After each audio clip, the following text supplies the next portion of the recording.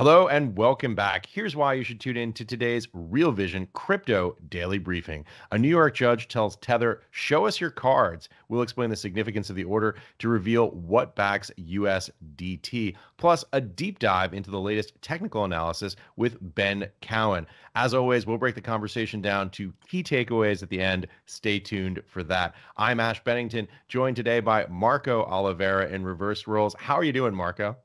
Doing great, Ash. It's opposite day, so definitely excited to, step into your shoes for this role for a bit to see kind of how it feels, right? Yeah, it's always fun to mix things up. Hey, by the way, don't forget to subscribe to Real Vision Crypto. It's free. If you're watching this on YouTube, smash the like button for the algorithm. Now, let's jump in and get right to the latest price action. The broader crypto market is relatively stable, actually. After yesterday's rate hike of 75 basis points from the Federal Reserve, the move had been well telegraphed, so it's possible it's been priced in. After a fall in late trading on Wednesday, Bitcoin recovered and is now trading flat for the past 24 hours at around, looks like 19,000. Marco, how's Ethereum looking? Well, Ash, it's actually one of the worst performers of the day. Only one other token in the top 20 on CoinMarketCap is down. It looks like the post-merge dust hasn't quite settled yet. However, there is one indicator that suggests things may be returning to normal for ETH. CoinDesk reports that funding rates for Ether futures have reverted to pre-merge levels. Funding rates, of course, are the periodic payments made by traders based on the difference between the prices in the futures and spot markets. A lot of technical stuff, but traders were paying unusually high fees around the merge to remain in their positions. CoinDesk says that the rates for short position, meaning the bets against price rises, are now at pre-merge levels. So that's good, right? Yeah, thanks, Marco. We obviously have a lot more technical analysis later in this show. But before we get to that, let's take a look at our top news stories. A judge in New York has ordered Tether, the company that issues the stablecoin USDT, to reveal the assets that back it.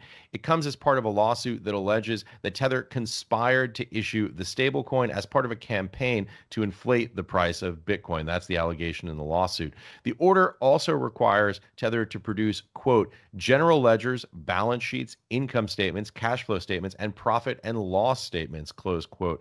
CoinDesk reports that records of any trades or transfers of cryptocurrency or other stablecoins by Tether, including information about the timing of the trade, has also been requested.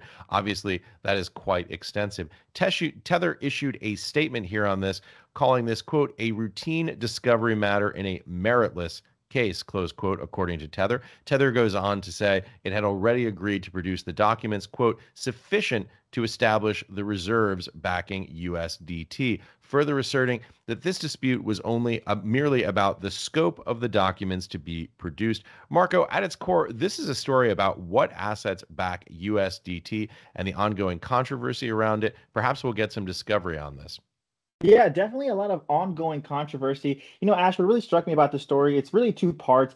First is the concern of whether Tether has sufficient reserves to back USDT. And these kind of have been around for a long time now, right? Even back to the 2017 bull market days. So it's more than Yeah. just whether the reserves are sufficient, it's also what assets back them up. If you remember not too long ago, there was some controversy around Tether's commercial paper holdings.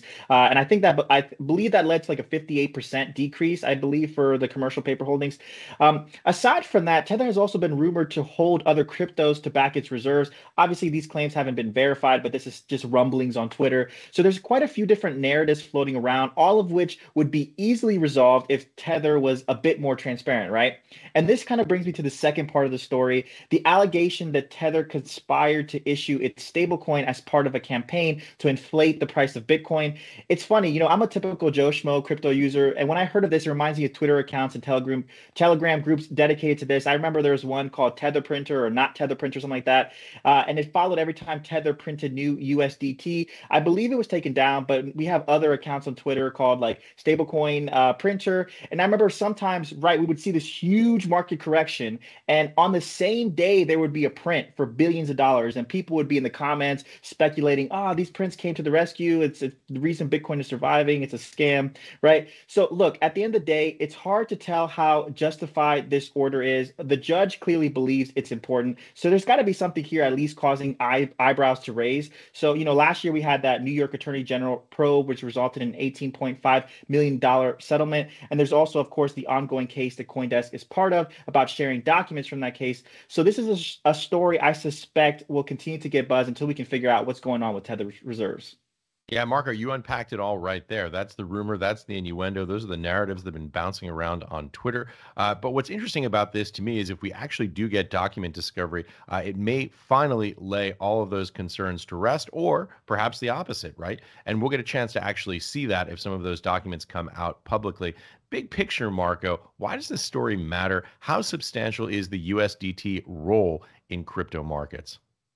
Well, big picture, Ash, I think your question is spot on. Like both the questions you're asking, they could be combined. This story matters because of USDT's huge role in the crypto market. Tether is the largest stablecoin issuer in the space with a market cap of $68 billion. It has a trading volume of $55 billion, I believe, as reported earlier today. And when you log on to most exchanges, what you'll see is you're going to see many USDT trading pairs. It's denominating a lot of the crypto assets that we use all the time. And if there's something wrong with Tether, it is definitely something that would affect the entire market. We saw what happened to markets after the whole UST debacle. This impact would be much larger if something like that happened to Tether because of its huge size in the markets. Right. And I would just say, and this is not a comment about Tether per se, it's just a general observation about market structure. You could actually have an outsized impact on a market with a relatively small market capitalization, because the total amount of Bitcoin, for example, that changes hands on a daily basis, on a daily volume basis, is very small relative to the total amount of network capitalization outstanding. So just kind of a general comment, not about Tether specifically, but about the way that markets function. So thanks, Marco. We will certainly keep an eye on what comes out of this case. But this is not the only stablecoin related story that we're following today. According to Bloomberg, the U.S. House of Representatives is about to vote on a stablecoin bill that could see algorithmic stablecoins banned for 2 years. According to a copy of the latest version of the bill obtained by Bloomberg, it would be illegal to issue or create new, quote, endogenously collateralized stablecoins, as the outlet frames it.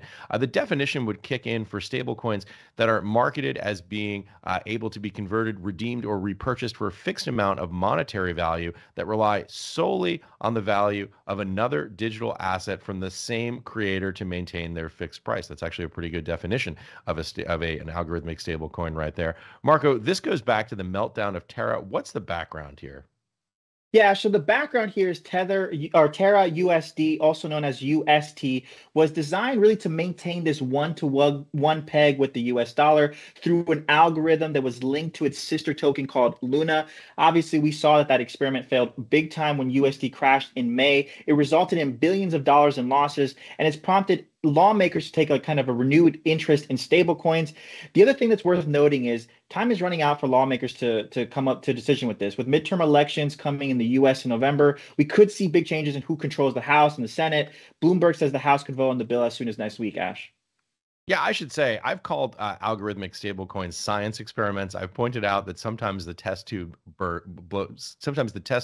blow up and the entire laboratory burns down. But do we really want algorithmic stablecoins banned? I mean, if you hate them, don't buy them. Ban them from your own portfolio. So this is really a question here, I think, about the nature of what regulation is going to be in the space in that sense. I mean, the thing about science experiments is sometimes they blow up the test tube, sometimes they burn down the lab, but you also gain knowledge from it.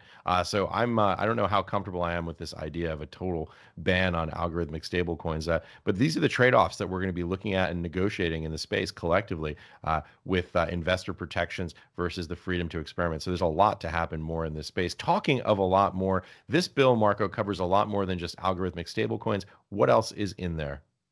Yeah, and real quick, Ash, on the point of you, if you hate them, don't buy them. I mean, that's like the whole concept of free markets, right? The free market can decide and can resolve these issues themselves. And, yes, sometimes it causes painful things, but, eventually it leads to better products being made because of that, right? So don't want to, damper innovation because of, through these regulations. But on the topic of whether the bill covers more than just algorithmic stablecoins, according to Bloomberg, it would also regulate the issuance of new stablecoins, banks would release them under the supervision of their standard regulators. Non-banks could also issue new stablecoins, but the Fed would have power to decide how to regulate it. We also see measures to increase consumer protection if a company goes bankrupt. The legislation would prohibit businesses from mixing customer funds, including stablecoins, private keys, and cash with company assets. And finally, it directs the Fed to study the impact of a potential digital dollar. Yeah, dollar-backed stablecoin regulation seems to clearly be coming down the pike here.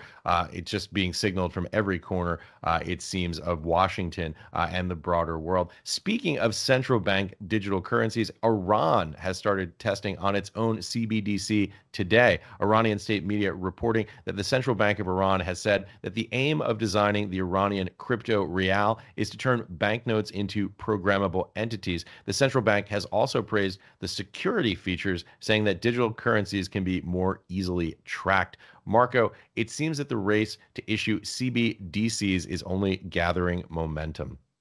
Yeah, it does really seem that way, Ash. We know major developed economies like the US, the UK, or the EU are looking at it. There were reports earlier this week from China that it's expanding its trial of a digital yuan. It remains to be seen what impact this would have on the stablecoin market or even the wider cryptocurrency market in general.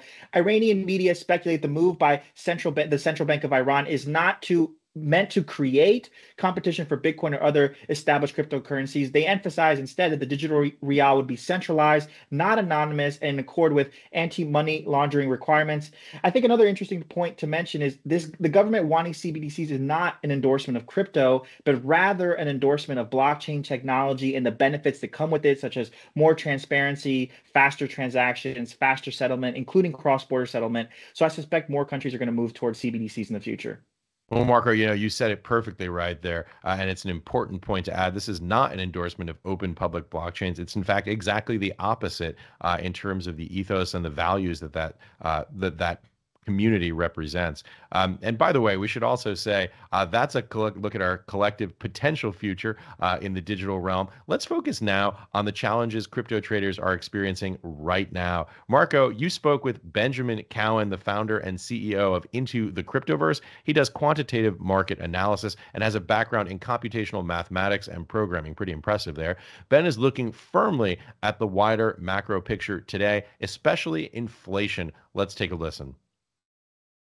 So core inflation just does not include food and energy, whereas headline inflation does. Headline inflation right now is at 8.3%. So it came down just a little bit from the prior month, but core inflation actually went up from 5.9% to 6.3%, which has since spooked markets. And we've seen another sell-off in risk assets like equities and cryptocurrencies.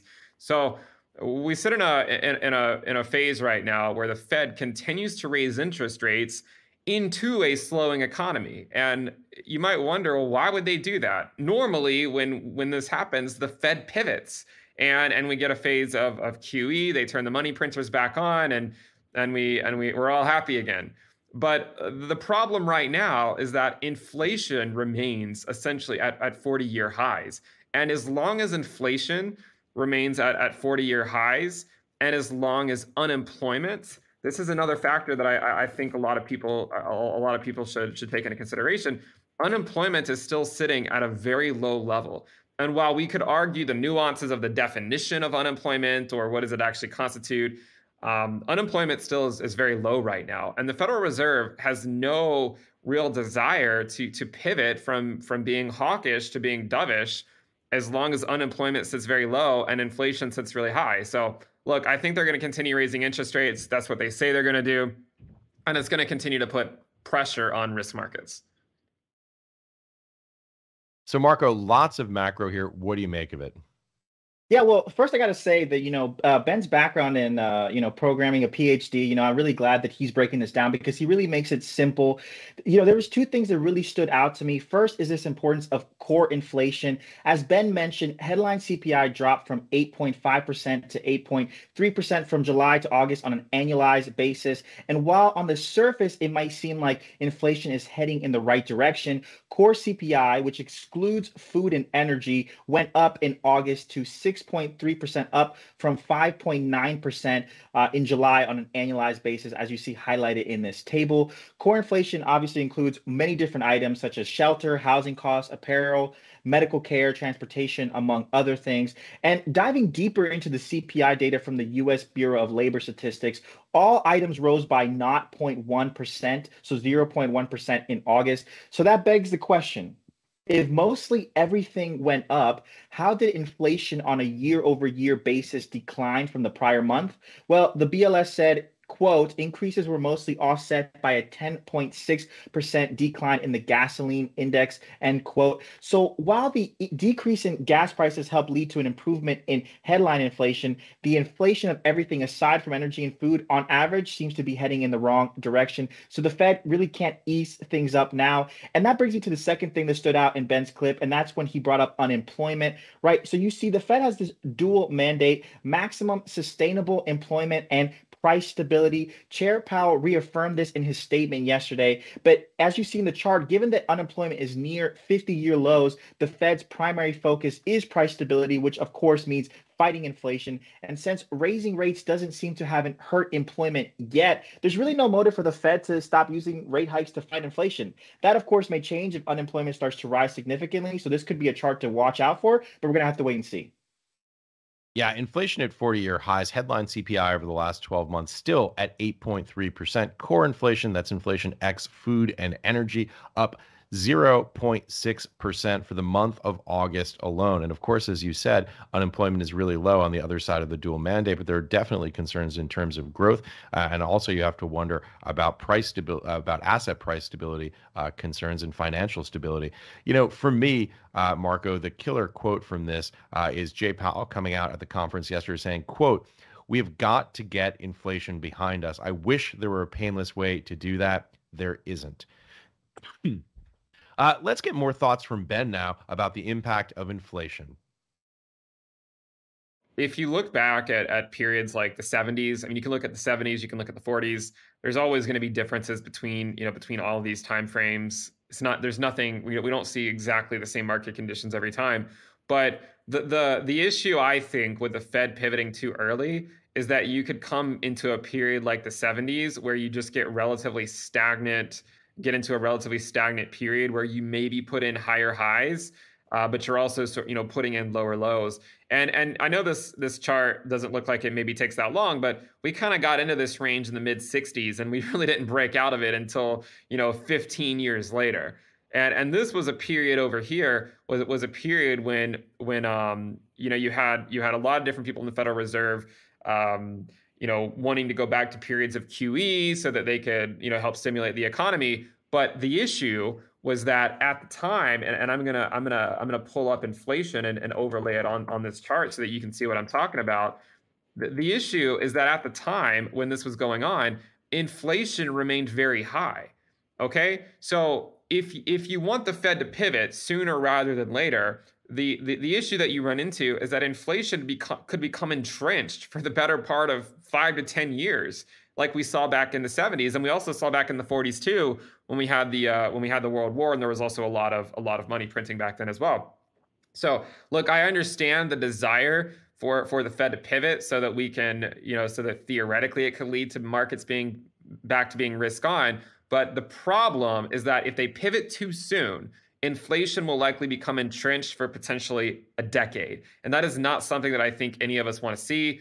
I know I would rather just rip the Band-Aid off and get it over with. I would much prefer a stock market that slowly trends higher from whatever the bottom ends up being than spending the better part of a decade going sideways. And one more point I want to make on this, just so I clarify, just because the Fed pivots does not even mean that the market bottom is in. Okay, history shows us, I mean, if you go look at what's happened previously in these markets, like this is the S&P 500. If we were to overlay interest rates, one of the interesting things is that you'll see that just because the Fed pivots does not mean that the market bottom is in. In fact, in 2009, it wasn't until the last rate cut that the market actually bottomed. In 2000 during these rate cuts, it wasn't until about the end of the rate cuts that the market actually bottomed. So look, I see it as if we pivot too early, we're likely going to go into a period of a relatively stagnant economy where we go sideways for a long time. I would rather just rip the Band-Aid off. Let's get it over with over the next, like over 2022 and maybe 2023, and then hopefully we can move forward from there. Marco, more macro. What's your take? Yeah, definitely some more macro. And my take is kind of a two-part take here. So the first point Ben made was that if we pivot too early, like in the 70s and the 40s, inflation could become entrenched for the next 5 to 10 years. We heard Chair Powell essentially say the same thing during his statement yesterday. He said, quote, "The longer the current bout of high inflation continues, the greater the chance higher inflation expectations will become entrenched." He also said, he warned, the historical record cautions strongly against prematurely loosening policy, which is kind of saying the same thing that Ben is saying here. Their comments are both spot on, in my opinion. And the worst thing we can do is pivot too soon and risk not being able to control inflation.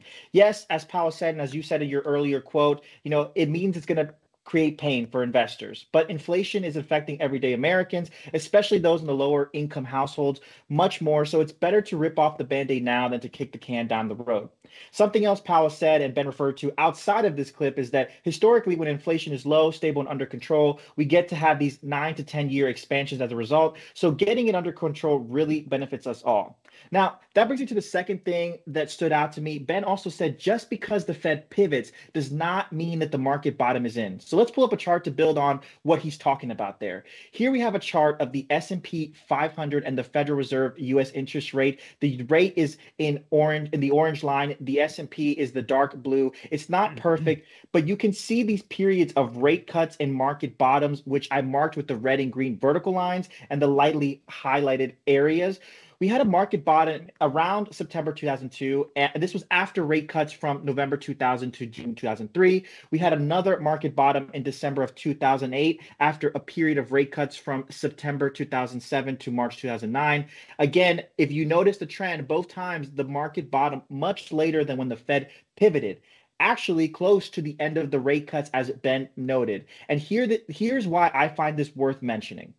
If you go online and you see Twitter, online forums, they're full of people waiting for the Fed to pivot so they can jump back into the market. But as Ben showed in the past, there were still lower lows after the Fed shifted. So in this case, I agree with Ben. People should be cautious about jumping back in solely on news of a Fed pivot. Of course, this is not financial advice. We don't have a crystal ball. History doesn't always repeat itself, but this is something worth noting. But anyways, that's my take, Ash. What about you? What did you notice? Well, that's really well said there, Marco, especially about the pain that inflation causes on the lower end of the income spectrum. It's a tax on everyone. Ben talks about stagnation here. I'll say it more bluntly. What about the risk of a stagflationary recession? Q1 2022 GDP minus 1.6%, Q2 2022 GDP minus 0.6%. Growth is not booming here. Growth is not even stagnating here. It's contractive. This is beginning to look increasingly recessionary as we see that growth contract quarter after quarter. We've established the macro picture here in these last two clips, I think. Now let's zoom in on Bitcoin and Ethereum. Here's Ben's analysis, starting with BTC. And while it is true that some indicators suggest the bottom is in, there still are several indicators that say it's not in.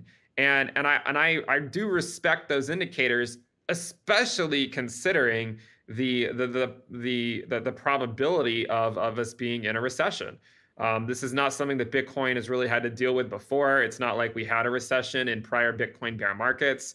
Therefore, we have to say that, look, even the most conservative indicators for Bitcoin should be respected during this time. Some of the best ones, I think, look at the ROI after cycle peak for Bitcoin.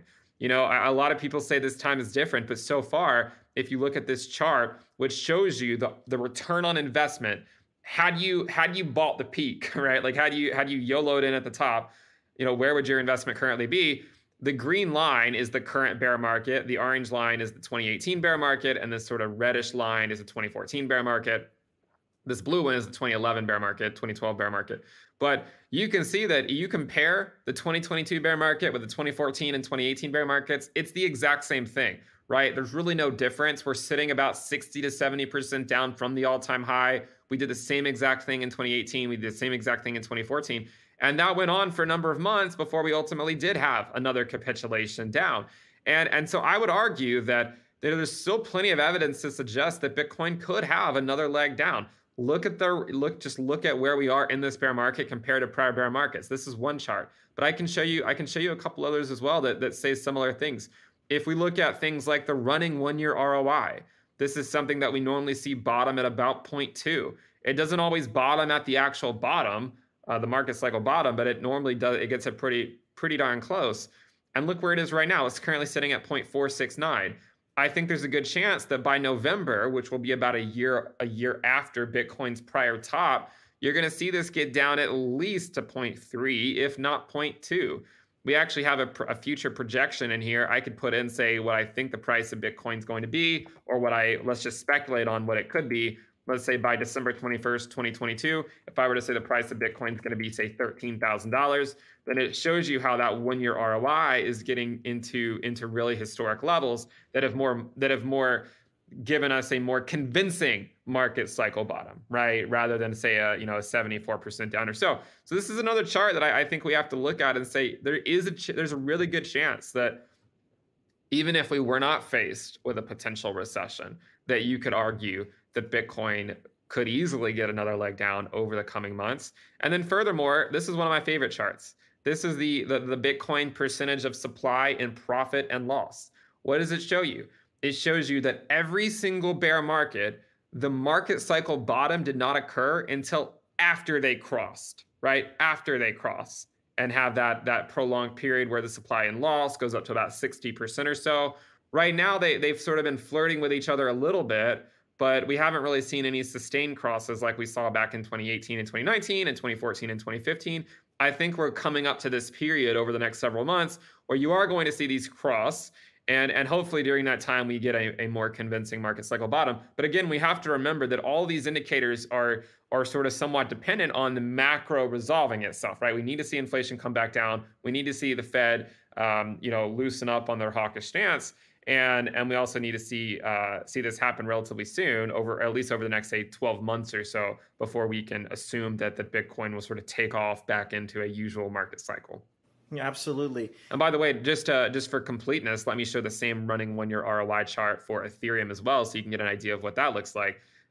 You can see that historically it also bottomed. I mean, it bottomed last bear market at around 0.1. Now, we could see diminishing losses like we saw with diminishing returns, meaning it doesn't have to go down quite as much in each subsequent bear market. Right now, it's currently sitting at around, the 1-year ROI is sitting at 0.494. If we were to project this into the future, what would it take for it to get to 0.2? Well, we think back to November. Ethereum hit $4,800, right? So for it to get back to 0.2, it would need to go to a little less than $1,000 by November. For it to get to 0.1, which is where it went back in 2019, it would have to get to around $500 by November. So these are just some things to consider. Again, I'm not saying we have to go to those prices, but there is enough risk in the market, I think, to at least be somewhat concerned and to hedge accordingly. Ben talking about recession there too. Interesting charts, especially the first chart, the bear market chart that shows them superimposed on top of one another. Lots of data, Marco. What do you make of it? Yeah, lots of data. It's great to see Ben use so many data points and indicators to come to conclusions. I really want to focus on the 365-day running ROI since he covered it for both Bitcoin and Ethereum. So this indicator, to the viewers who may not know what it is, you choose a date and it calculates your ROI or return on investment of buying Bitcoin 365 days earlier. So when the value is 1, that means your Bitcoin purchase is on par with a year ago. If you're above 1, you're profitable. And if you're below 1, you're at a loss. And as of September 20th, when we did the interview, the latest value, if you could see on the left-hand side of the chart of the Bitcoin chart, was 0.469. That means if you bought Bitcoin on September 20th of 2021, your investment is now worth 46.9% of what it was worth back then. Of course, this could probably factor in various exchanges and different prices on there. So it's something to pay attention to. It might be a little bit different. But as the charts show, in past bear markets, Bitcoin has hit an ROI of 0.2, even wicking down slightly below that. The 0.469 we just discussed is nowhere near this 0.2 level, and we haven't gotten that close yet. So Ethereum is in the same boat. If you look at this chart as well, it was at a level of 0.494. According to Ben, if we were to reach an ROI of a 0.2 or 0.1, as we've done in past cycles, that would put ETH at a price of around 1,500 respectively. Again, this is if history repeats itself. There's no guarantee we will retouch these lower ROI levels, but it's definitely something to pay attention to, and it could give us some insight on where the price may be heading later on in this bear market. Marco, what time did you wake up this morning to do this analysis? I woke up at 4, man. I woke up at 4 a.m. Eastern Standard Time to get this done. So about 6 hours of being awake. Absolutely brutal. Finally, given that we're in a bear market, let's take a listen to Ben's strategy for how he's protecting his portfolio. So throughout 2022, my main strategy has been to focus on stacking cash. So making sure that I'm putting as much cash away as I can. There are ways that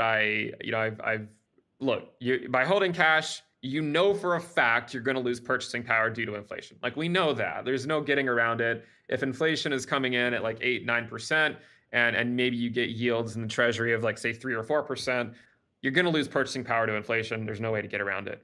However, with that said, I see this as a year of wealth preservation for me personally, not as a year of wealth creation. So I'm not really trying to grow my wealth as much. I'm just trying to preserve as much as I can what I actually have. So what does that mean? It means I'm just trying to grow my cash position as quickly as I can for the most part. I'm keeping a close eye on the macroeconomic indicators that we've discussed. I'm looking at inflation, looking at unemployment, looking at when is the Fed going to pivot. And I constantly look back to periods like 2000 and 2008. And look, I was honestly too young to even fully appreciate what was going on in the markets back then. In 2008, I was still in high school. In 2000, I was 10 years old. So I don't really have any first world experience, but there's a lot to be learned from people who did go through it. A lot of people, even a lot of the people here at Real Vision, I'm sure experienced these prior bear markets. And what I constantly remind myself of, even coming out of the dot-com crash, was that it was the people that stacked cash in 2000 and 2001 that were able to make a ton of money, right, in the next bull market that came, that really started. It bottomed in 2002, and then we basically just had a 20-year, we did have what happened in 2008, but we had a really great bull market that lasted, especially coming out of 2008, we had a 14 years or so of a bull market. So I'm trying to get myself my mental, I'm trying to get right mentally in terms of where I want to be for the next major bottom. And look, I think a huge opportunity is coming for investors, as long as they can stay patient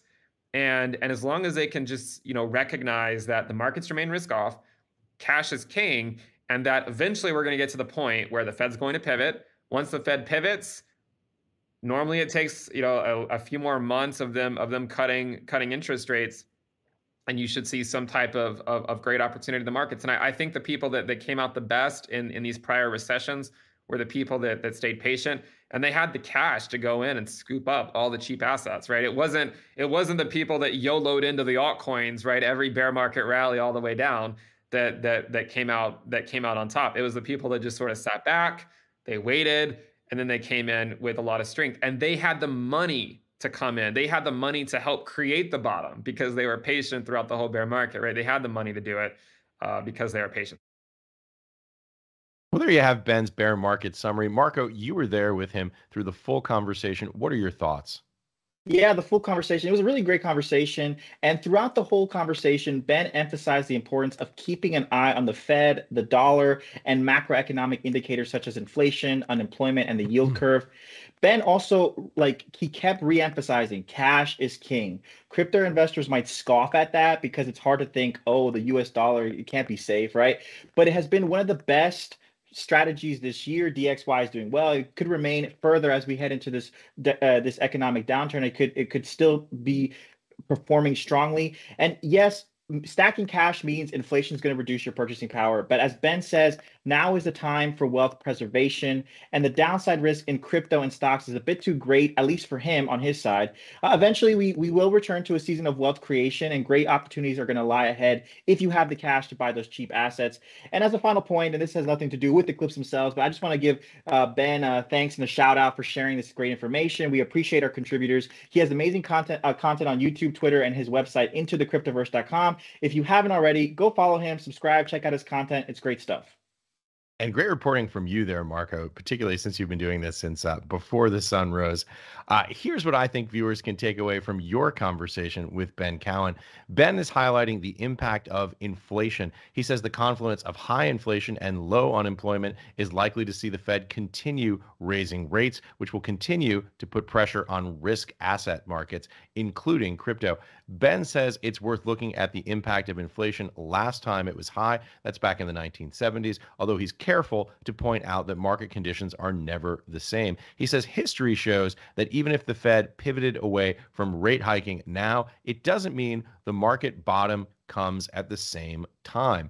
Ben says that it's also true for crypto. The bottom could still be ahead of us. Historically, in percentage terms, the current drawdown is far from the biggest. I would add, actually, that in addition to that, you've seen those max drawdowns continually decrease, meaning come closer to the zero line with each successive bear market cycle. In terms of Ben's bear market strategy, he recommends keeping an eye on the Fed, the dollar and inflation, unemployment, and the yield curve. Ben says cash is king, and this is a time for portfolio preservation. And remember, if you found any of the macro terms in today's show confusing, the Real Vision Academy is the perfect place for you. You can sign up for it at realvision.com/the academy. That's realvision.com/the academy. Okay, moving on to the final segment of our show, viewer questions. Our first one comes to us from Shaylin Carr. Isn't Tether banned in New York? Shaylin asks, how is Tether beholden to the court in a jurisdiction that they aren't allowed to operate in, Marco? Yeah, Shaylin, well, thanks for the question. So yes, Tether has been banned from operating in New York, and this was as part of last year's settlement with the New York Attorney General we mentioned earlier. However, the current order stems from a lawsuit that dates back to 2019, so it precedes the settlement and is a completely separate legal matter. But great question, Shaylin. Yeah, definitely keep them coming. Yeah, I think that's it for our questions, where I know we're a little bit short on time. Marco, thank you so much for joining us. Great analysis, great insight here today. Yeah, always, man. It's always a pleasure, being on here with you, man. You're the hardest working man in crypto, so I'm just trying to take a little bit of that load off of you. Well, it's greatly appreciated. That's it for today's show. Thank you for watching. As always, don't forget to subscribe to our YouTube channels, smash the like button, and hit that notification bell so you know when we go live on YouTube. Remember, this is your show, guys. We want to hear from you, what's working and also what's not. So drop us a comment down below and let us know what your feedback is. What guests do you want to see? What theme should we be covering on this show? We appreciate you sharing your thoughts with us, and we appreciate you sharing your time with us today. Tomorrow, we've got Raul's conversation with Jared Dicker about investing in Web3 and the future of the space. It's a true masterclass of an episode. Make sure to subscribe at realvision.com/crypto. That's realvision.com/crypto. That gives you access to the very latest content, and of course, it's free. See you next week live on Real Vision's Crypto Daily Briefing. Have a good day, everybody.